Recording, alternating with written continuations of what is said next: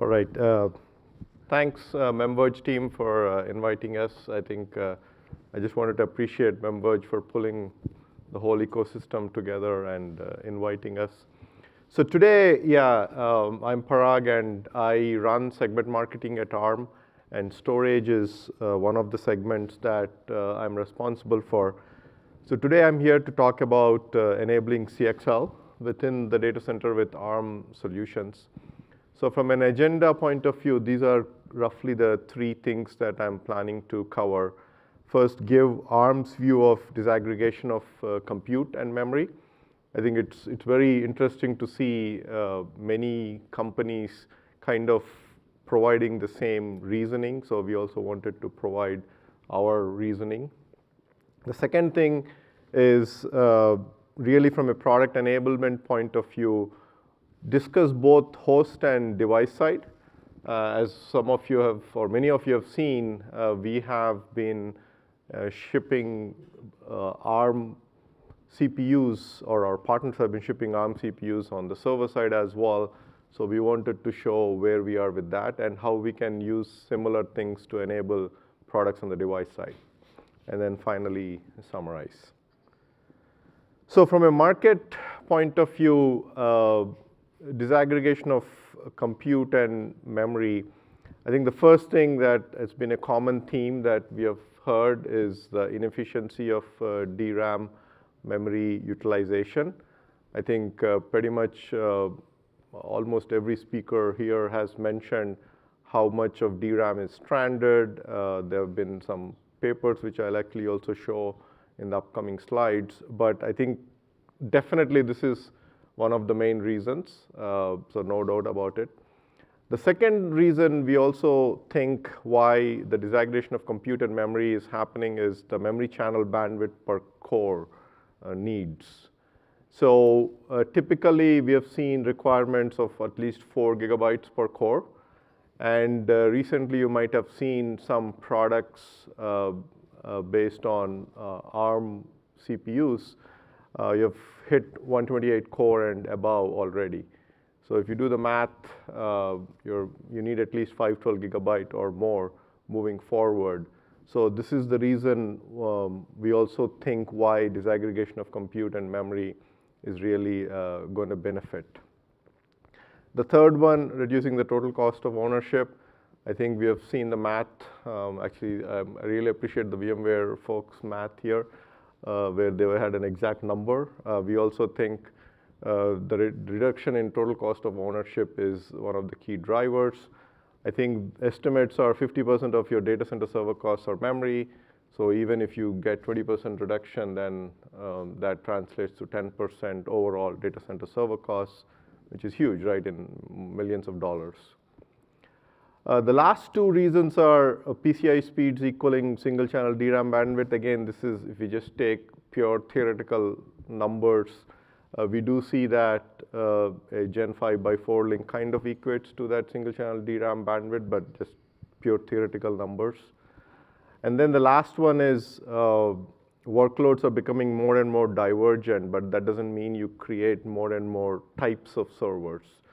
You want to kind of consolidate your, I think in pure world terms, it's called SKUs. You want to have fewer SKUs, as fewer SKUs as possible in a data center environment. Now, I think these are the two websites or papers that we have also looked at. I think in the talk in the morning from Microsoft, I think this is the same chart that they also showed. This is a paper from them, actually, that they have announced a year or so ago.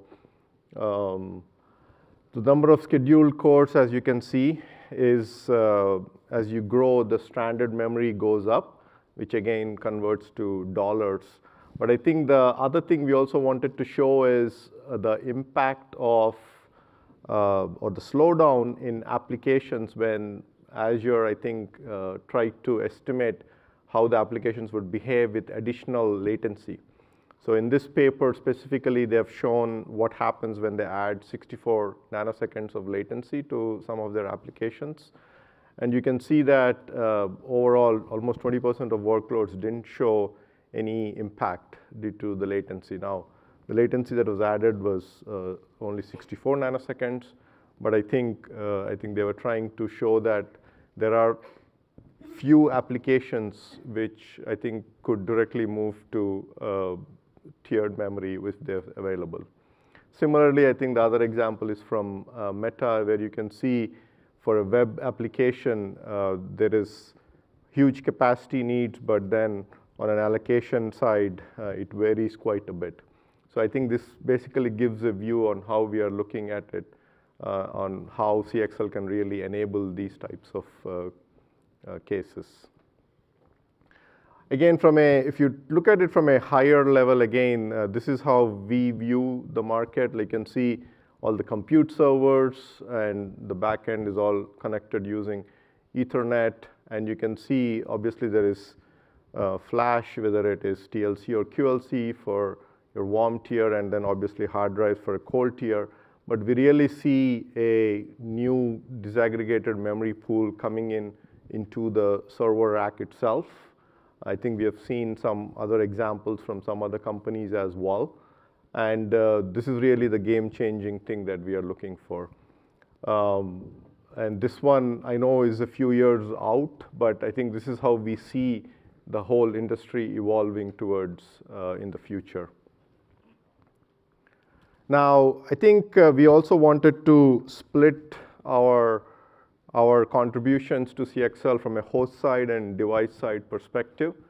I wanted to start with the host side because this is a recent announcement that we did, specifically in September of 2022, where we announced our Neoverse V2 platform. This is the one that's highlighted here in kind of the orange box. So our V series is our maximum performance and optimal TCO product line. And the Neoverse V2 has our CPU core named Demeter, and it also has a mesh network which supports CXL 2.0. So this was announced in September of 2022, and we expect our partners to be shipping products with these soon. At the same time, as you can see in the rest of the roadmap, we have CXL in other swim lanes as well.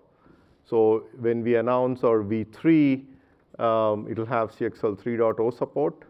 At the same time, when you look at our N series and E series, we also are planning to have support over there. So it's not just the highest performance and optimal TCO swim lane that we are enabling CXL, but we do expect CXL to transition to all swim lanes in the future. So an example is the N2 that you see here. If you use our CMN product, then it will support CXL. Similarly, we'll continue supporting our N series next. And then finally, our E series is used for efficient throughput. We have A510, which has been released already, and this will also support CXL 2.0 and beyond, provided you use our mesh network product. So I think we are enabling CXL, and we are basically trying to say that we have been investing in CXL for a few years on the host side, and you should see our customers shipping products with these capabilities in the near future. The next one we also wanted to touch base is UCIe. I think some of the speakers have brought this topic up as well.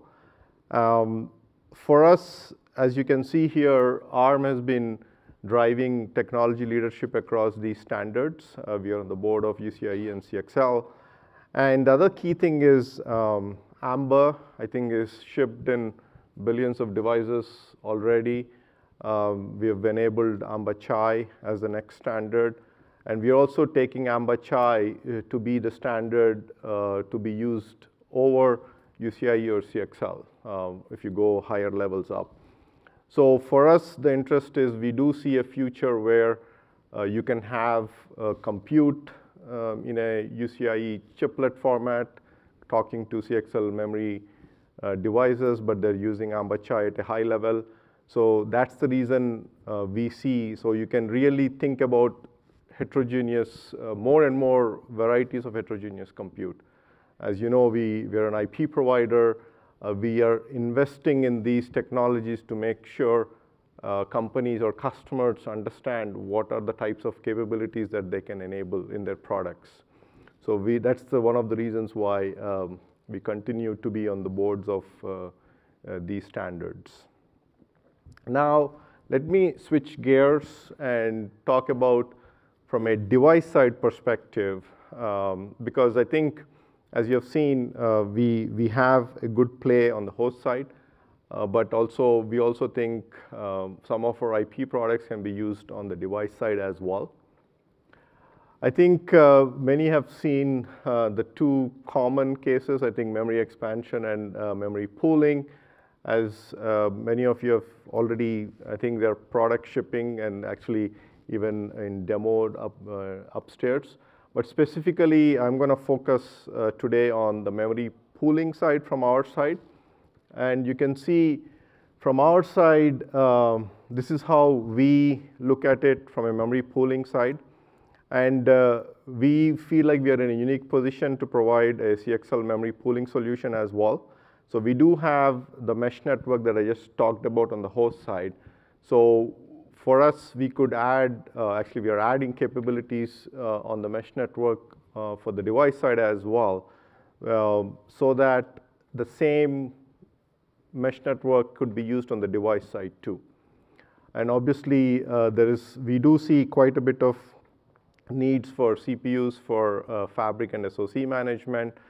So this is the reason why we are continuing to invest on the device side as well. And obviously, if you have our host and device, I think we could create an end-to-end optimized solution. So this is the reason why we also have a view on the device side.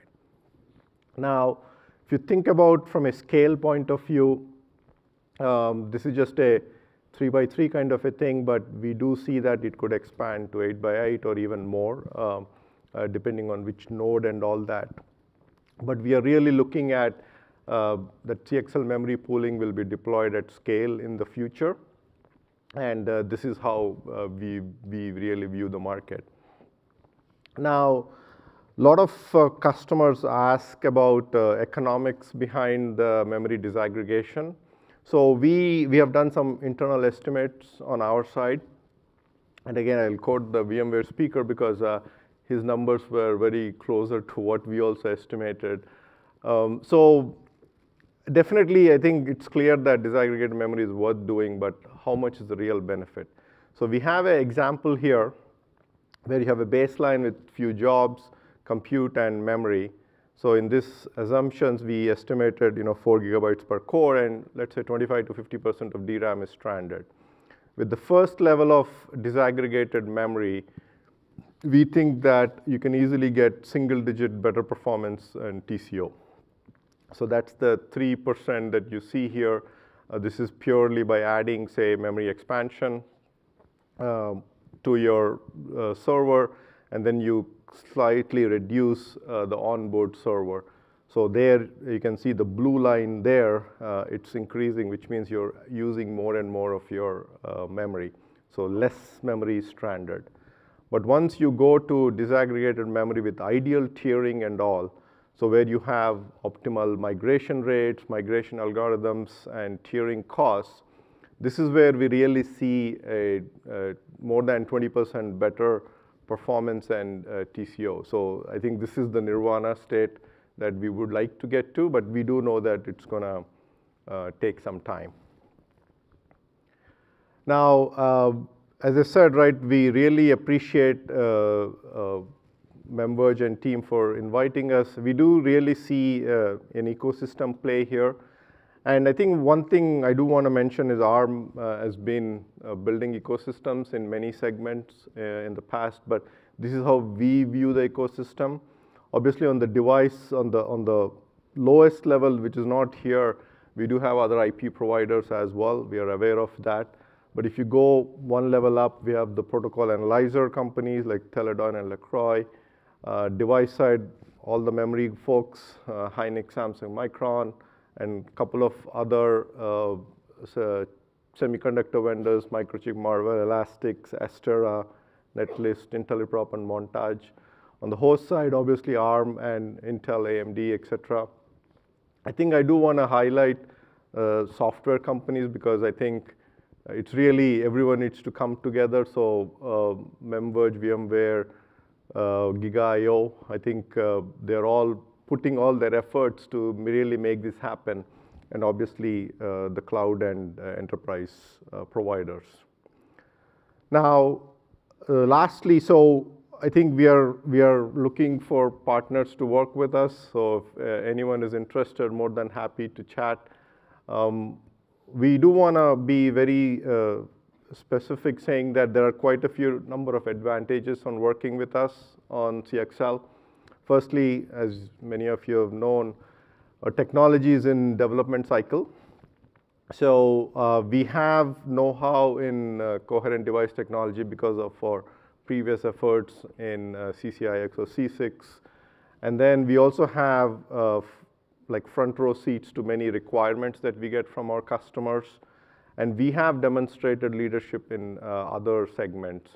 Some examples are in automotive, we have an initiative called SOFI that was launched last year, and we have brought in many companies into that. On the server side, there's an initiative called System Ready that was brought in, and many companies are part of it. So we have really, and on the IoT side, we have almost more than 15 million developers. So we really have built ecosystems over time. So that's the reason we are interested to participate in this. And lastly, from an ecosystem enablement point of view, we do participate in all major consortiums, and we are, I would say, well-versed in standardizing ecosystems. So this is the reason we are more than happy to work with the rest of the ecosystem. With that, thank you so much, and yeah, thanks again for the opportunity.